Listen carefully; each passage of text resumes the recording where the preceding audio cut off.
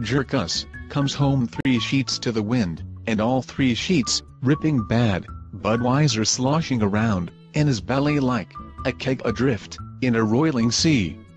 He sloshes through the door, and is met by his wife, who is scowling, figuring he's been out jumping new bones.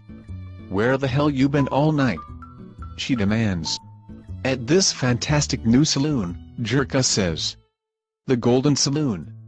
Everything there is golden." "Baloney. There's no such place." Jerkus says, "Sure there is.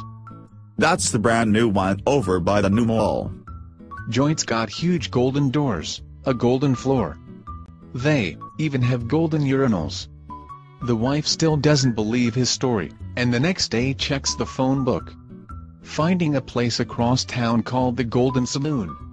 She calls up the place to check Jerkus' story.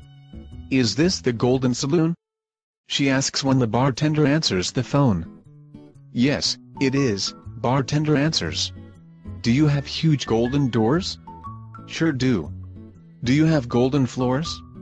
"Most certainly do." "What about golden urinals?" Drunk Enstein didn't say anything about the golden urinals, and he's been over there. There was a long pause, then his wife hears the bartender yelling, "Hey, Duke, I think I got a lead on the guy who pissed in your saxophone."